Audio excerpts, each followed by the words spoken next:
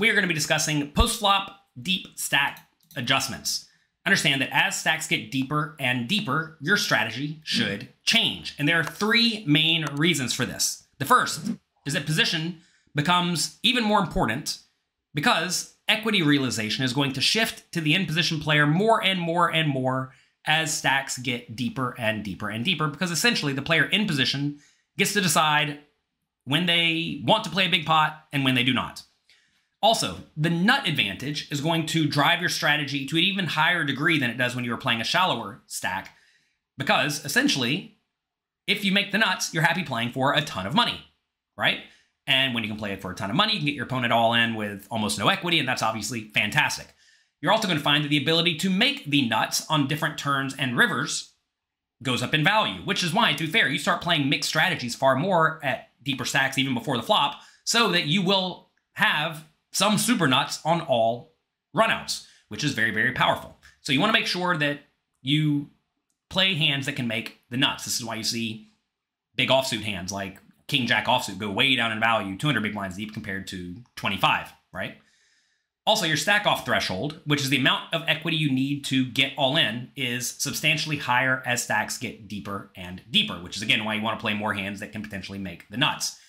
And nearly all the strategic adjustments in this section will be derived from these 3 points. So first let's discuss your stack off threshold increases. This is the point at which your hand is strong enough that you are happy to get all the money in right away. And if you consider, if you start with 200 big blinds and the flop comes pretty much anything, there's not a whole lot of hands you're happy getting the money in right away, except for the nuts and maybe the second or third nuts. Consider though, 20 big blinds deep. Let's say the button raises and you call with King Knight of Hearts in the big blind. The flop comes King 7-2 in the big blind, continuation bet small, 25% pot. If you've gone through the tournament masterclass, you should know. Shallow stack, you just have to check raise pretty aggressively because winning the pot's very valuable immediately, and King 9's one of the best hands you can have, and if you happen to be beat, you lose 20 big blinds, such is life. 200 big blinds deep, though, in the same scenario, facing a small continuation bet, you absolutely cannot put in a check raise here, because if you check raise and get called or re-raise, you are going to be in a miserably bad scenario where you're going to be beat a large chunk of the time. But your opponent could also be sticking around with all sorts of draws, so you're in a pretty rough situation. Instead, as you get deeper and deeper and deeper, this hand becomes marginal, and you are forced to just check and call it.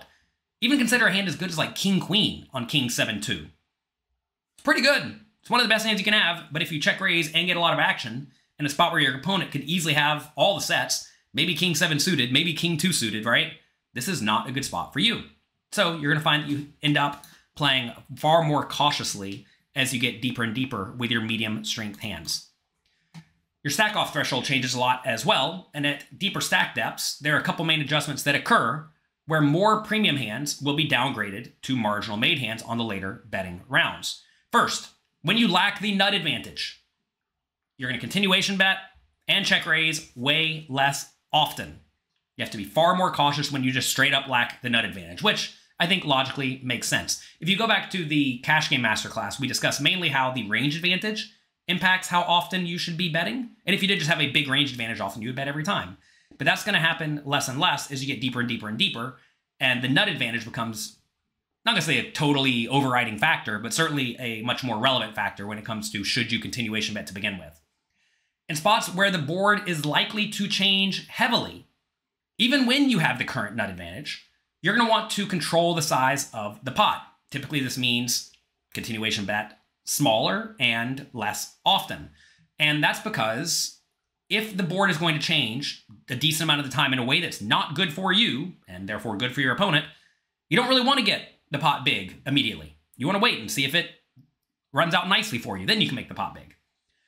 Also, you're going to find that the cost of reopening the action on the river is higher as stacks get deeper and deeper and deeper for the in-position player, especially when the out-of-position player can have a lot of nuts in their range, and they know how to play, and they're going to put you in a nasty spot by check raising you huge.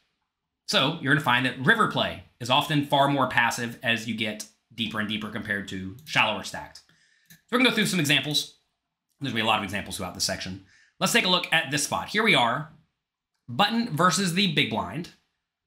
We have 100 big blind strategy over here, 200 big blind strategy over here. Okay, so Button raises, big blind calls, flop comes 10, 8, 6. The big blind checks. Here is the button strategy. And what I really want you to focus on is the fact that you're checking far more often 200 big blinds deep compared to 100 big blinds deep. That's the main thing I want you to take away from here. I realize you're also betting way more polarized, therefore, because you're betting way less often, so you are using a bigger bet size on this board, even though there is already a straight available. Notice, though, you have some of the straights and sets and whatnot, so you do have a lot of nuts here. But what I really want to point out is that a lot of the medium strength hands are betting 100 big blinds deep, but checking 200 big blinds deep. As a clear example, let's take a look at a lot of the sixes, right? Notice Queen 6 and Jack 6. Checking pretty much every time 200 big blinds deep, but 100 big blinds deep, they're betting half the time. And because we are betting wider, we inevitably get to have more bluffs. So take a look at bluffs like the Queen X suited and King X suited, right? These are betting more often 100 big blinds deep compared to 200 big blinds deep, right? Also notice hands like pocket aces are not betting as often because aces is likely good, but does not need protection, or at least not as much protection as a hand like, let's say, pocket jacks. And if you do get check raised, you are not loving it. So in situations like this, you're going to find that you end up just betting far less often. And that is what's happening. Let's take a look at another spot. Here we have low jack versus big blind on 10, 6, 4. Okay? So again, well, this is actually a different scenario because 100 big blinds deep, you are now happier betting with hands like top pair, good kicker, and overpairs, and probably playing a big pot on this super dynamic board, right? But 200 big blinds deep, if you do make a 2/3 pot size bet, you're not actually diminishing the size of the pot all that much. And if you consider the way the board's likely to run out on 10, 6, 4, it's going to be good for the big blind a lot of the time, right? Like if they put out any middle card, that's bad for the low jack, because notice we kind of lack the middle cards here. And the big blind's going to have the middle cards. So this is a rather abnormal scenario if you're used to studying 100 big blind deep poker, where you're going to be betting more polarized, because this is a very dynamic board. Now deeper stack, we're going to be betting smaller, because when the board does run out badly for us, it's actually really bad, and it downgrades pretty much all of our strong hands to marginal hands. And for that reason, we don't have lots of good board coverage to the nuts. Yeah, we have some suited flush draws and whatnot, but besides that, it's not great. So because we lack good board coverage on all sorts of runouts in this scenario, and the opponent should connect very well with the nuts on lots of runouts, that's going to result in us betting still decently often, but when we do bet, we're going to be betting using a small size. Let's take a look at another spot. Here we have the low jack versus the button. Okay? And in this scenario, the flop comes 10, 6, 4. The low jack checks, and then here is what the button bets. So the low jack checks the flop, then the button bets 33% pot. Okay, what I wanted to show you here is that you are raising far less often 200 big blinds deep. Notice you're raising 17% of the time 100 big blinds deep, mostly with overpairs, top pair, good kicker, and draws of all sorts. And you're just getting it in with a lot of the high equity stuff, right? But 200 big blinds deep, you cannot do that, right? All of a sudden, you don't really want to be check raising much at all when you're super deep, because if you do check raise jacks or kings even, you certainly don't love it if your opponent sticks around, because notice they're going to have all the sets and high equity draws, right? So this is a spot where, again, you may think you want to be check raising a lot on this board, because you should be checking 10, 6, 4 a ton, by the way, as we see. Like, all of your hands are checking some chunk of the time here. But you're going to be check raising way less as stacks get deeper and deeper. And instead, you just check call. Okay? Let's also discuss the cost of reopening the action on the river. In position on the river, when you check it back, you realize 100% of your equity every single time, which is quite valuable. When you bet the river, there is a cost where sometimes you will get check raised and bluffed and have to fold, which takes away your equity, and that is very, very bad. So as stacks get deeper, this cost is higher and higher because the out-of-position player can check raise huge and make you fold more and more often because you're getting worse odds. So for this reason, you want your hand to have more equity on the river as you get deeper and deeper stacked in order to profitably value bet. And as an exploitative adjustment, you're going to want to look for people who value bet too thinly and punish them when you're out of position. Check out of position a lot, as you should. When they bet, blast them. Let's go through some examples. Here we have king, queen of hearts. We raise it up. Big blind calls, 250 big blinds deep. King, jack, 7. Pretty good flop. They check. We'll continuation bet. If we get raised, we will not fold. Turns to 5 of diamonds. They check. This is a spot where I think betting is pretty mandatory on this very dynamic board, and we can bet big. We do go pot. Good. If we get raised here, it's certainly not a good scenario. We do get called. Fine. River's at 8 of diamonds. Opponent checks. This is a spot where if we were shallower stacked, we could be reasonably happy just betting in this situation. But this deep, if we bet and get raised, it's obviously horrible, and the opponent can blast us hard. So 250 big blinds deep, this is a spot where you absolutely cannot value bet the river, unless, of course, you know your opponent's just a straightforward calling station. If they're a straightforward calling station, then sure, feel free to value bet. But against someone who is good, who's not going to pay you off all that wide, who also will check raise bluff you sometimes, you just got to check it back. Be done with the hand. It may feel nitty, but this is what you need to be doing when you are deeper stacked, and it's something a lot of people do not do. And as your opponents are more loose, aggressive, and battly, it's going to really, really cost you to open the action there. Let's take a look at another one. Here we have jack 10. Hijack raises, we'll call the big blind. Flop top pair bad kicker, easy check call. This is a spot where in a tournament you may just want to check raise and play for all your money if you're playing 15 big blinds deep, but 200 big blinds deep, no, check call. Turns a queen of spades, not great, check, check. River's a 2 of hearts. We could potentially value bet small. We check though. An opponent now goes 55% pot or so, 60% pot, whatever it is. This is a spot where I think a lot of players opt to check call. And I think that would be a mistake right here. When the opponent does not bet the turn, you should really start to remove a lot of flushes from their range, especially the ace and the king high flush. Why, you may ask? Because deep stack, they're going to want to play a big pot with their super nuts. So they're really going to want to keep betting those hands. They're not rewarded so much for slow playing where they can get all the money in on the river anyway. So you're going to find that in this situation, your opponent's really not going to have a whole lot of ace and king high flushes. We block the jack high flush, which is nice. There are some 10 high flushes, the 9's on the board. So the best hand your opponent can reasonably have here is either a really low flush or a straight. Notice we also block the straight. Notice we also block 2 pairs and sets with the jack. So while this may be an okay call against some people, I think a much better play is to use this as a big check raise because our blockers are really, really, really, really good. Typically when you are check raising with blockers, you ideally don't want to be able to win all that often at the showdown. So, I mean, like maybe this is not the 100% best candidate, but actually on this run out, it might actually be because we block straights, we block flushes, and we block 2 pairs and sets. So this is a good one to raise.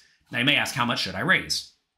Well, the answer is a lot. By check raising here, we are saying we have a very good flush or nothing. You can't be going for thin check raises out of position. It does not work. We need to be very polarized in the scenario. Either a hand that's always good or a hand that always loses when we get called. So this is a spot to go huge. What is huge? In this spot, we go 800. What do you think? 800. The pot's only 225. Yeah. Go for it. Blast them. Put yourself in your opponent's shoes, by the way. You're playing a nice casual 5-10 game, and all of a sudden your opponent's check raising you to $800 on the river in a spot where you don't have the nuts or anywhere near it. So what are you going to do? Most people are just going to fold here. Exploitatively, this might be a spot to really get after it because I think in general, a lot of people will even overfold this spot. I don't know if people are going to go around folding flushes or straights, but again, flushes and straights are hard to have for all the reasons we discussed. So what? I mean, if they have a set, sets are probably going to bet the turn. Hard to have a set. They could have maybe 2 pair. 2 pairs probably going to bet the turn. Notice they don't river 2 very often to make 2 pair. So what? They have 1 pair a lot. Are you really going to call a gigantic check raise here with 1 pair against someone who is good and relatively balanced? Most people aren't. And, well, that's going to be good for you because you're going to end up winning a lot of these pots. So against people who will value bet too thinly, or just in general, this is a great spot to attack. So make sure that you are always considering the cost of reopening the action as well. Now let's discuss pushing equity with deep stacks. I cannot tell you how often I hear students say something along the lines of, well, I didn't think my hand was worth 3 streets, so I checked the turn. And to be fair, this may get you by in a lot of scenarios, especially if your opponents are not going to punish you. But this is not a sound strategy. So let me introduce you to the bet, and then check line. You're going to utilize this strategy where you bet the flop and bet the turn and then check it back with a lot of stuff on the river. in spots where you will do these three things. First, where you will clean up equity, meaning you're going to make your opponent fold hands that have decent equity against your hand. Next, you want to be doing this when you will not get raised too often, presumably because you have a lot of nuts in your range. Also, you want to use this in spots where you will also take away your opponent's ability to realize equity by bluffing on rivers when it does go check, check, turn. Because if you check back the turn with a junky made hand and then your opponent blasts the river, you're going to fold. But if you instead use that junky made hand on the turn as a bluff, and your opponent folds, that's fantastic. Or even if they call, whatever, you're still going to realize your equity by getting there sometimes and being able to play a huge pot when you feel inclined. So let's go through some examples. Here we have a spot where 200 big blinds deep, button raises, big blind calls. Flop comes Jack, 7, 6. Okay. Button continuation bets 4 big blinds, big blind calls. Turn is the 5 of diamonds and the big blind checks. All right. Let's take a look at what is betting and what is checking here. I really want to make a point that we are going to be betting stuff that can improve to the nuts. So what can improve to the nuts on Jack, 7, 6, 5? Well, flush draws, obviously, but also, very importantly, hands with a 9 and hands with an 8. So take a look at this. Jack 9 and Jack 8 are betting a ton, almost every time. However, notice King Jack and Queen Jack, better hands, are not betting. And that's because they are not going to improve to a straight ever, right? So the fact that we are able to improve to a straight is going to make us way more inclined to bluff. Also, or not bluff, but bet, right? Also notice hands like King 8 and Queen 8 are betting, where stuff like Queen 10, for example, that does not have a straight draw, is not betting. So you're going to find that a lot of our hands that are betting are going to have decent equity or ability to make the nuts on the river. So what else is betting that may be abnormal? Well, take a look at these 6s. Normally, the 6 is not going to be betting if you're shallower stack. It's just going to let it go check, check. And I think most people do check it here. So take a look at this, though. Hands with a 6 are betting almost every time. And that's because when you do make a 6, it's almost always good. You can potentially get some better stuff to fold with a turn bet plus river bet if you do feel inclined. And that's good, right? Also consider the opponent's range. They're going to have a lot of just random overcards and random gut shots and stuff. And by betting with the 6, since they're not going to raise us very often because we have sets, notice our sets are all in there betting, right? We also have 9-8, which is in there betting. This is a spot where your opponent really just cannot get all that out of line against you. So what should the opponent do facing our bet? That is their strategy here. Notice when you do bet a 6, let's just presume we were betting our Queen 6. Notice what they are folding. Well, first off, they're folding Ace 6, which is great. They're folding Ace 7. Also great. They're folding out high cards, right? Like Ace 10. Also fantastic. So by betting these hands, notice when we are betting, by the way, we're using a pretty chunky sizing for pot a lot of the time, or 60% pot. We're not using small bets here. Also worth noting we are overbetting sometimes. And it does look like some of the 6s are going for that. 6s plus strong hands. Notice they are folding out a lot of hands with equity, which is very, very, very, very important, okay? So you're going to find that hands like a 6 in this scenario really, really, really like to bet. If we do bet the turn for pot and the opponent calls, and the river is a 10 of hearts, and the opponent checks, notice we're again betting nicely. We are well protected because we have sets and straights in our range, right? So we can easily value bet over pairs and whatnot. But what I want to show you is that now these hands that we're essentially pushing equity on the turn, like the 6, King 6, Queen 6, are now checking it back. Also, notice Jack 9 and Jack 8 are checking it back when you have it. So we are betting these hands like Jack 9, Jack 8, and Queen 6 and King 6 on the turn with the idea that we're going to bet the flop with them, bet the turn with them, and then check it back on the river. Okay? Let's take a look at another spot. Here, low jack raises, big blind calls, flop comes King 7, 4, 2 spades. Low jack continuation bets 2 big blinds, big blind calls. Turn is a 10 of spades, low jack checks. I'm sorry, big blind checks. Take a look at what we're doing now. On this turn where there are 3 spades available, now we have to do a pretty good amount of checking. And what I want to point out here is that now, again, you want to be betting hands that can draw to the nuts. And notice, King Jack is normally a pretty good hand here. And King 9 and King 8. A lot of people bet hands like this with the idea that, okay, I'm going to bet it. But these are obviously not flush draws because the king's on the board. and you cannot bet these hands that do not have the potential to improve to the nuts. You would so much rather bet a hand like ace-jack or ace-queen that has a spade, maybe even without a spade, that can improve to a very, very strong hand. So we see this happening again and again, where even though hands like king-jack have 60% equity, which is a lot, it's still not betting. And that's certainly worth noting. If we were shallower stacked, we could probably get away with betting these hands. But as you get deeper and deeper and deeper, you really want to be betting hands that have the ability to make a very, very strong hand on the river. And that's not king-jack on this board when the third spade comes. Let's take a look at two more examples. Not in the screen. Make sure we're in the screen. All right, here we have the ace-king. We raise it up with ace-king. Big blind calls. King, queen, 8. They check. We bet. They call. Turns to 9. They check. Here's a great example of a spot where if we had king, jack, or king 10, we should definitely keep betting. But with ace king, not so much, because ace king cannot improve to a straight. So check, check. River's a 5. Opponent now bets tiny. This is a spot where if you've gone through the advanced tournament course on Poker Coaching, we've gone through spots like this where when your opponent bets small on the river, you need to raise aggressively. Because if they are betting small on the river with a logical range of some nuts, a lot of marginal made hands, and some bluffs, when I say some, I mean almost no super nuts and almost no bluffs, ace-king's almost always good against that very marginal range. So this is a spot where we definitely want to put in a chunky raise. We want to make all of their marginal hands indifferent. So we do. We blast them. When they call this time, that's good. Presumably we win. That's a spot where your opponent's going to realize their range is almost entirely marginal, and you can put them in a nasty spot by putting in a raise. What a lot of people do wrong here, though, is they just call the river and think, all right, fine, and then they move on. All right, 10-8 suited. We raise it up. Big blind calls. 10-9-5. Continuation bet for sure. They call. Turns to 6 of spades, and they check. This is a situation where we're basically always going to be betting with a flush draw and a pair and a gut shot. This is an excellent, excellent, excellent, excellent, excellent, excellent hand. We are happy to bet and put the money in. And when we do bet in this spot, we want to be betting using a large size. We're also going to be betting with draws and whatnot.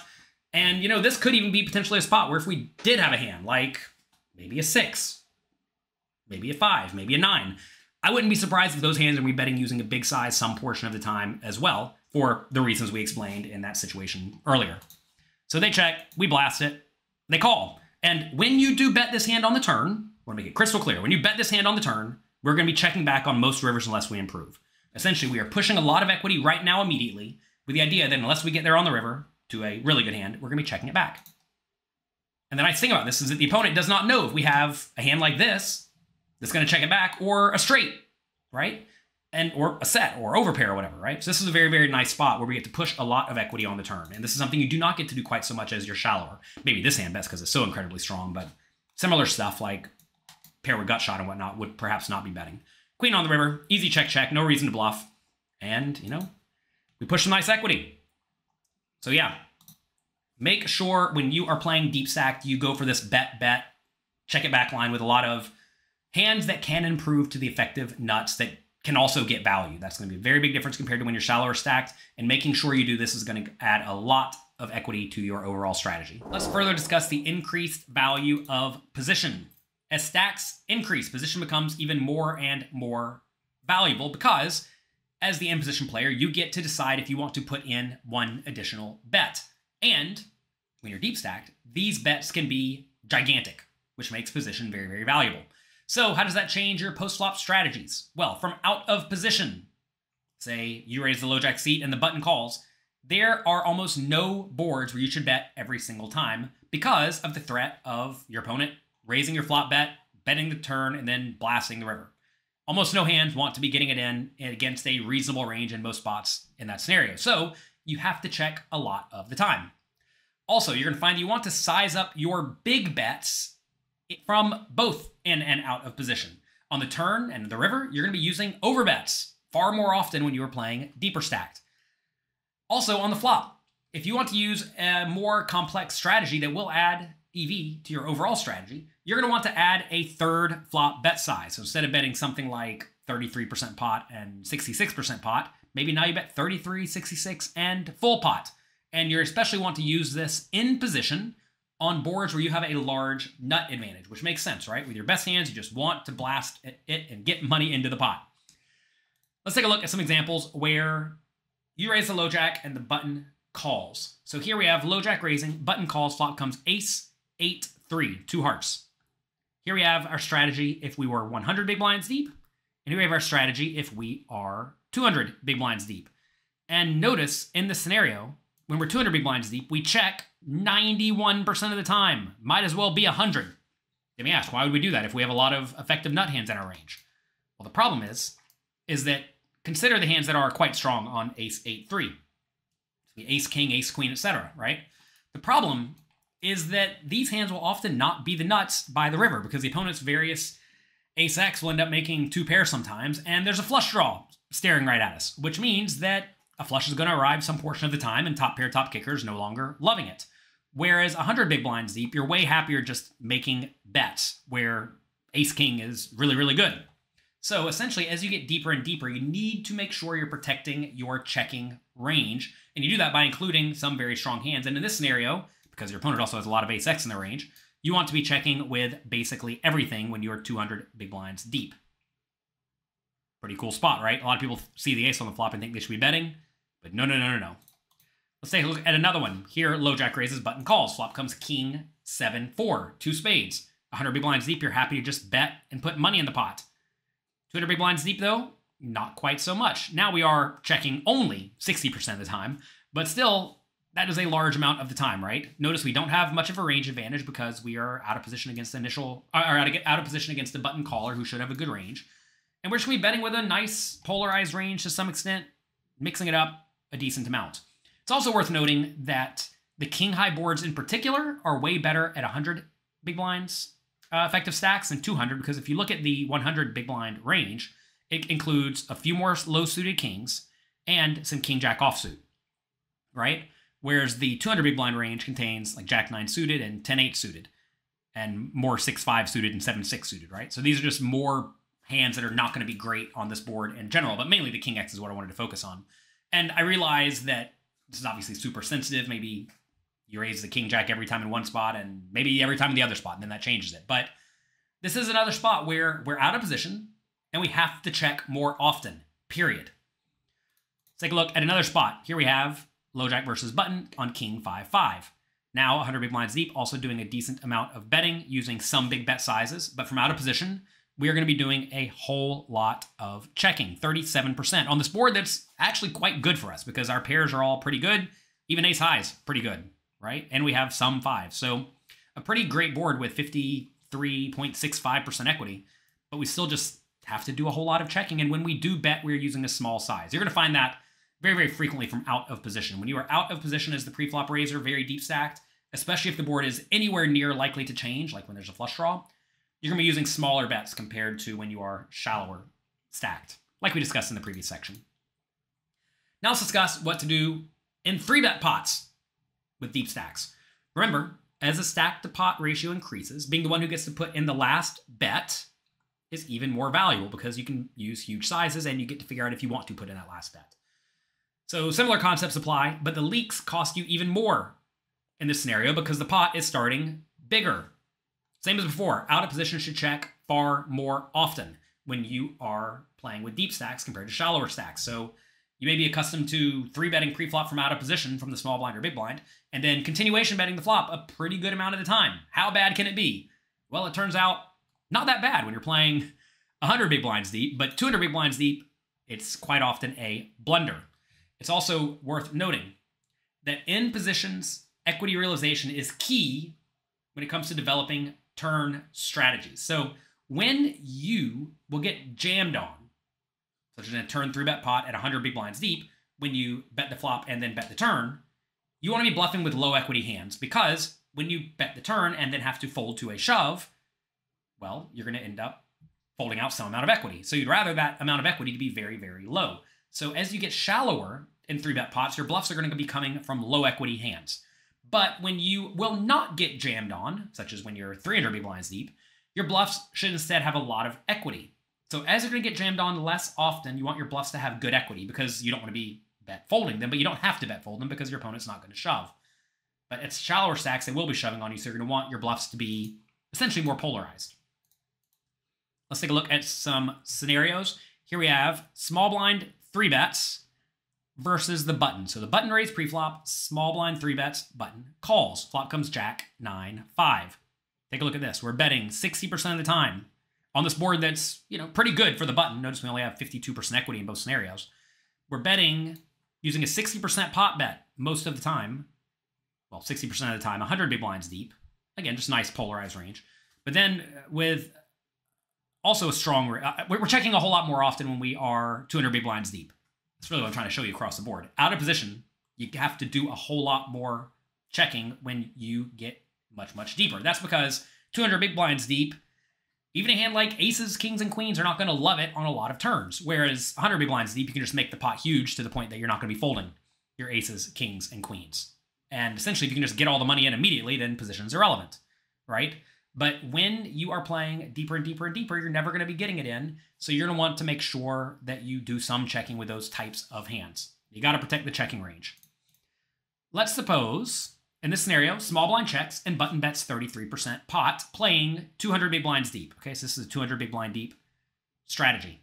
Notice that we're raising some, but not perhaps as much as you may think. If we were 100 big blinds deep, we'd be raising more often in this scenario if we did happen to check.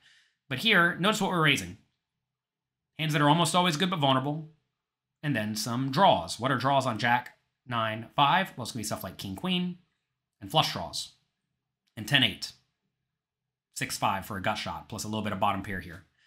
So you see, we're really not check raising that much beyond logical hands that are almost always good but vulnerable, and draws. So that's what you want to be doing in this scenario. Let's take a look at this spot where they small blind 3-bets and check calls the flop. Here is out of position's equity, the small blind's equity on all of the various turns. Notice small blind's actually in pretty good shape in terms of equity, 53.5% across the board. However, here's their expected value, how much they're actually going to realize. This is the amount of chips they own in the pot divided by the total pot. And you see that is 43.6%. So even with a pretty good range, from out of position, you are going to end up under-realizing your equity. If we could just call and check it down, we'd realize 53.5%. But because our opponent's going to get to blast us on the river and punish us, well, we're only going to realize 43.6%, which is a big decrease, which really does show you that position is quite valuable in this spot, even if our range is strong and pretty well protected. So let's suppose they bet a third pot on the flop on the button. We call. Turn comes a 4 of diamonds. We check, and now they pot it. This is when they are going to start applying a lot of pressure, right? And this is going to show you why we're going to be drastically under-realizing our equity. Notice what should be folding on jack, 9, 5, 4, 3 diamonds. 9s are just getting out of the way. That's a bummer. Gut shots are getting out of the way. Also, we don't love that. Notice like pocket 10s and pairs with no diamond have to fold. And these are all hands that have some equity against our opponent's range, right? And whenever you have these hands that have to fold to a bet in your range, it's just not a really great spot, which really does show you the power of being in position, especially if your opponent's going to be making errors left and right. Let's take a look at river play. In this scenario, we had the 4 of diamonds turn. I should probably write that here, huh? 4 of diamonds. So we face that pot size bet on the turn. The opponent pots it. Now, on the river, again, our equity is actually pretty good. As you can see, 56%. But we're only going to realize 48.9% of it. Still, massively under-realizing our equity because we are out of position and the opponent in position on the button gets to decide if they want to put more money in the pot. So let's take a look at the 2 of clubs. Say we check call a third pot on the flop, check call, pot on the turn. We check the river, the opponent shoves it all in. They jam it in our face. Take a look at what has to fold here on this jack, 9, 5, 4, 2, 3 diamond board. We have over pairs and top pairs folding a large chunk of the time. That's not great, but it's what you have to do in these scenarios. And a lot of people, well, some people do, some people don't, but what it really goes to show you is that you're going to drastically under-realize your equity in these scenarios. By the way, here is the buttons river strategy on this run out. Notice in this spot, they should be blasting it pretty hard. Remember, jack, 9, 5, 4, 2. In this scenario, they are jamming stuff like ace, queen with a diamond. This hand's obviously going to be crushing us in general because we're going to be folding out a whole lot of better hands, right? Notice they have a lot of flushes in their range. This is really the problem for us. This is in the scenario they have a lot of flushes. They can even value bet stuff like 2 pair. They can jam sometimes with stuff like 10-8, no flush. That's a lot of fun. 8-7, no flush. 7-6, no flush, right? Getting after it. Really, really applying pressure and allowing the opponent to overrealize their equity. And like I said, here's our calling range, same range here. Notice that we're really just calling off super duper good hands. And this is even with us protecting our range by having some flushes in it. A lot of people don't even have flushes in their range because they would have check raise the turn, which you should not do. We showed on the turn, by the way. You don't do much check raising at all on the turn because your opponent's blasting it. When your opponent's blasting it, you don't need to be raising. So we are even protecting our ranges with some flush, or our range with some flushes, and we still have to fold a lot. And that's rough. But again, shows you the power of position. Let's take a look at one more. Here we have hijack raising button 3 bets. Hijack calls, flop comes king, 10, 6. Hijack checks, button bets third pot, hijack calls. Turn is a 5 of spades, so relatively draw heavy board. Take a look at the strategies in this spot, right? Notice in both situations, we are betting using a rather big size, but take a look at the equities. Why do we have less equity when we are playing 200 big blinds deep compared to 100 big blinds deep? Well, that's because out of position is going to be check raising thinner on the flop at shallower stack to pot ratios, which means 200 big blinds deep, when the opponent does check call, they're going to have a stronger, more protected range in general. So what are the differences in these turn betting ranges? That's what we really want to focus on, because I know a lot of you have studied 100 big blind poker, but not 200 big blinds so much. Well, take a look over here. We have hands like ace queen and queen jack and 10-9. All of these hands are betting a large chunk of the time 200 big blinds deep, whereas 100 big blinds deep, they're betting either never or not nearly as often, right? This is because whenever we bet 100 big blinds deep, we're going to get shoved on sometimes. And we really don't want to bet a hand like ace queen or queen jack and get shoved on. Whereas 200 big blinds deep, we're going to get shoved on less often, right? So because we are deeper stacked, when we do choose to bet the turn, we're going to be betting with higher equity stuff in general, okay? So that's the main takeaway. Notice we're betting roughly the same percentage of the time, using roughly the same size, but with a different type of range. And that's what we talked about at the top of this video, that as you get deeper and deeper and you are less likely to get shoved on in this scenario because we're deep stacked, this is a scenario where when you do bet, you're going to want to use more hands that have some equity. Whereas whenever you're betting with shallower stacks, you're going to be more inclined to use hands that have just junkier equity. Okay? Lots of fun stuff here. We'll continue moving forward discussing deep stack scenarios.